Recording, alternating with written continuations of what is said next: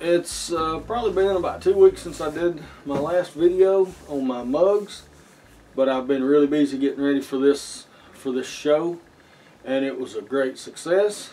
And I got to meet some of my viewers. A few of you guys came down to see what was going on. I hope you enjoyed that show. That was a really good show. The lady that organizes that show is very good and very meticulous, and she handpicks each vendor that's in there, and she's just great. But anyway, the show went really well, but now that show's over, I've got to get on to some projects that I've been putting off while I was getting ready for it. So my wonderful little daughter-in-law is about to have my first grandchild, and that's next month, and I'm really excited about meeting my granddaughter. But she asked me if I would build her a blanket ladder. Okay, I know a blanket ladder, there's all kinds of them on YouTube, but I'm going to do this one a little bit different, not much, but I'm excited about building it, just, you know, because it's something for her. And so anyway, if you want to see how I'm going to build a blanket ladder, you know, may not be the right way, but it's the oval way, I'm going to get started on that right now. And what I'm going to be using is the Select Pine from the Home Depot. It's really nice, straight lumber, and it's pretty tight grained. It's been jointed and planed really nice. So that's going to be my rails, and I'm going to use 1 1/4 dowels for my rungs. So anyway, let's get started. Okay, getting started off, I decided to give my ladder 10 degrees of lean. So I just used the protractor on my speed square to get 10 degrees. It's very important you get the bottom and the top parallel. 10 degrees at the bottom, 10 degrees at the top. I've marked the back, and I know that I'm going to have to cut a line that will come straight down the wall, and that's very easy to do. I decided to start at the center, and that's what I'm marking off here. Just marking off the center of my cut line, and if all I do is come down 90 degrees off of that toward on the back side. So you go to the back side and you draw a line 90 degrees to that, and that will stand perfect up against your wall in relation to whatever angle you have on the top and the bottom. I'm getting ready to lay out my rungs, and I'm putting them, I decided to put my rungs 14 inches apart, and that gives me 5 rungs. So I'm just marking them on the side, and I will come back and mark them with my speed square, or my speed square. I'm just marking the centers here where the rungs are,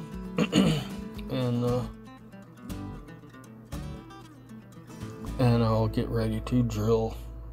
I'll just drill little, basically guide holes over at the drill press. I forgot.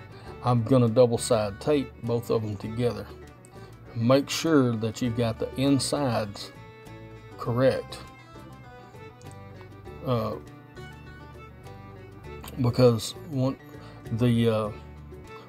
the guide that I have with all my marks on is on the very top, so I can see everything. Got everything lined up good. Make sure the glue, that the tape is stuck down really well. And then we're gonna cut our angles. And since my shop is so small, I can't get it on the table saw. I'm having to use the circular saw, which is just fine. I'm still cutting both of them exactly alike because they are taped together. You could possibly use clamps for this, no problem. So I've cut the top and the bottom, and now I just need to cut my long cut, my long cut right here. And this is it's very simple to lay this out. Just remember that this line is 90 degrees from the top. There we go. All right, now all my lines are cut. Now I just need to get my pilot holes drilled, or my guide holes drilled. And I'm just using an 1/8 inch bit because my 16th bit wasn't long enough, but an 1/8 inch bit will punch all the way through both boards. And this ensures that my Forstner bit and my countersink will be the same. Now before I take the boards apart, I'm going to put a carpenter's triangle on here just to make sure I keep my orientation right. And we'll break this thing apart. That that tape is very strong. Now I'm using my Forstner bit on the inside of both boards, on the two boards that are actually facing each other, and I'm drilling down 3/8 of an inch, which is halfway through this board. And I've set my depth stop to stop it at 3/8 inch. So I'm just drilling all my rung holes with this Forstner bit. Then I'll just take a can and kind of round over the top and just mark that off because I just want it rounded. And I'll take it to the sander and sand that down.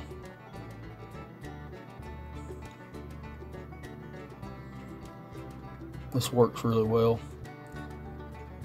Just use your sander to do this with, because I will be sanding the entire piece again anyway. Then I go to my router. I've got a 1/4 inch round over bit here, and I try to do the end grain first, and I will do all sides except for the very bottom, basically where the foot is, and I'll leave that square. But I'll do all four sides of this and just round the whole thing over.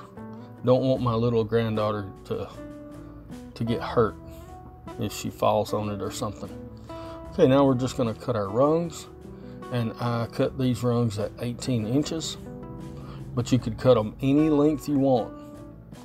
I'm doing this because it's for a baby, and I'm doing it 18 inches because it's for a baby and baby blankets. But if you're building this for somebody who, say, does quilts or something like that, you may want to go up to maybe even up to 24 inches. And like I said, this is an inch and 1/4 dowel.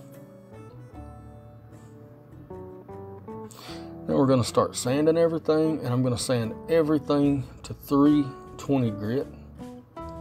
I'll use my sander to get all the flat areas, and then I'll hand sand the edges.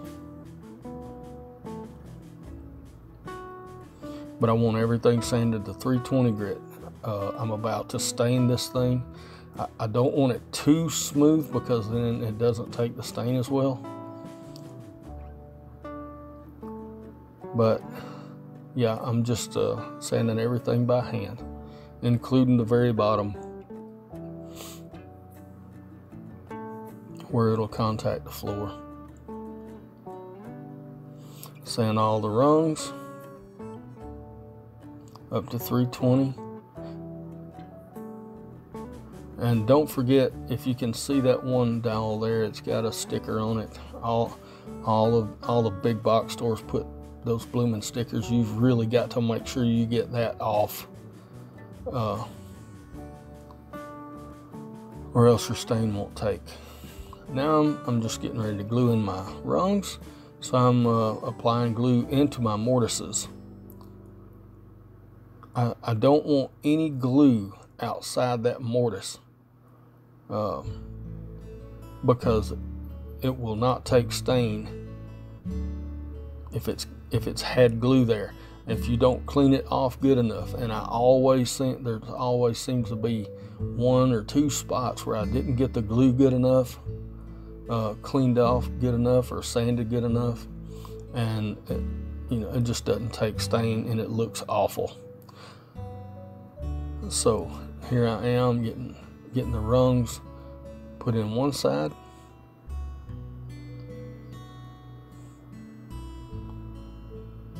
I want to make sure that I get it driven all the way down, contacting the bottom.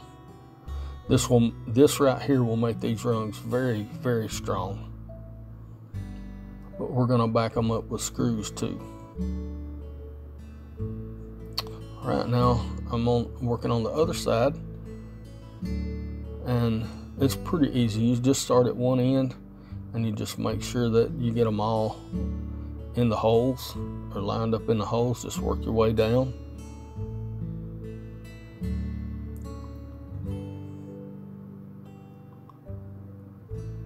There we go. Right there. Now we just start hammering it in. And I will have to come back. This wooden mallet did kind of mar it just a little bit, so I had to come back and sand that face again. Now I'm countersinking. I'm using a pilot bit with a countersink, and I'm just barely countersinking enough to make the screws flush with the outside.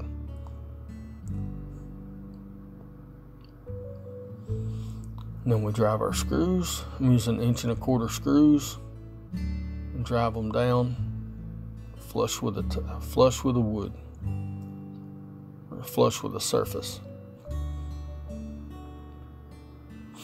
This will help hold everything together until the glue gets dry. And then I'm going to start using my stencils. I decided to use a couple of flower stencils, and these will be kind of at the top of the ladder, but they're just the 3 inch by 4 inch, I think, stencils, and I thought it would look nice, so I'm going to draw out the design with my pencil, and I'll burn it with my wood burner.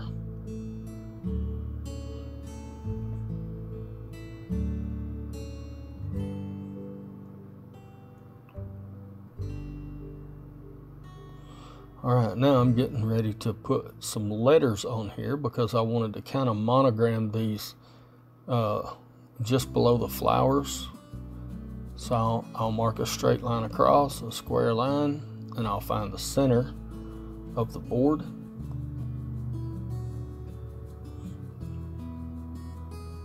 Mark the center, and that way I know where to start. I'm just using my letters.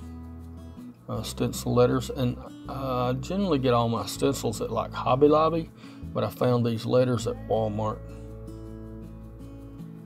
They have several different types, but I'll just trace these letters out.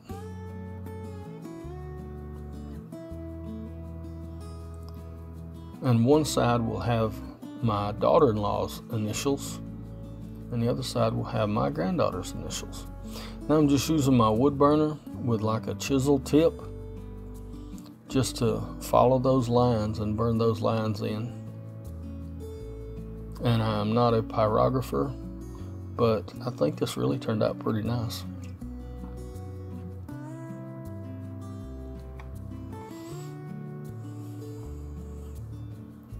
But I'll just trace off the entire flower, and I used a different flower on the other side.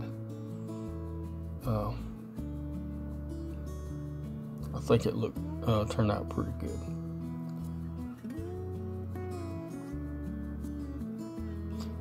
It's kind of hard to use a wood burner like this because it's kind of awkward, and it's hard to follow lines with it because your hands are so far away from the thing.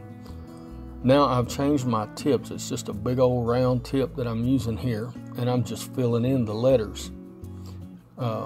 Some parts of the letters are thin, some parts of the letter are thick, so I try to fill in all the way to my lines.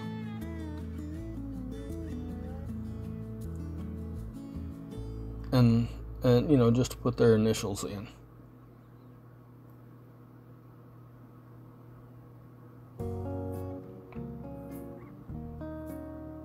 I really enjoyed this part, even though I was having to anchor my right hand with my left hand, and it was tough. But anyway, now I'll just lightly sand over it to get any charring off the sides. And here I put my first coat of stain,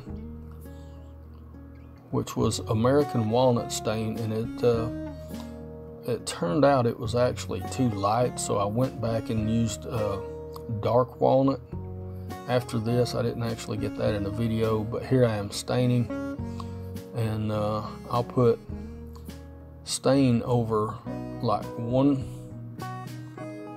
upright, and I'll come back with a clean paper towel and wipe it off to get it smoothed out, and it doesn't look as blotchy. And you can see those things, you can see the stencils really get through it. So now I'm getting ready to spray my first coat of satin polyurethane. I didn't want any like real shine on this. I wanted it to look kind of old, sort of. Not really old, but anyway, that's why I'm using the stain of the satin. And it worked out really well.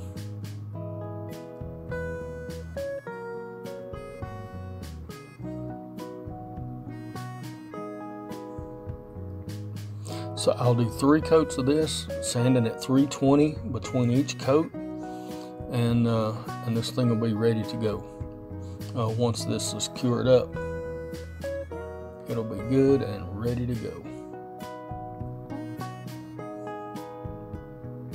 But just remember, you have to sand in between each coat with polyurethane. But it gives a rock hard finish, and it'll last practically forever. It's a very good finish for woodwork.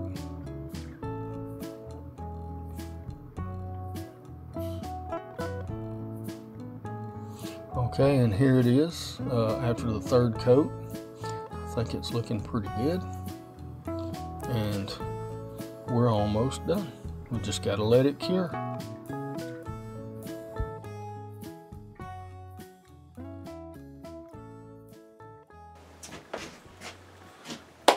Well, that's the end of my blanket ladder project for my granddaughter. She will be with us next month, very shortly. And you know, my daughter-in-law asked me if I would make this for her.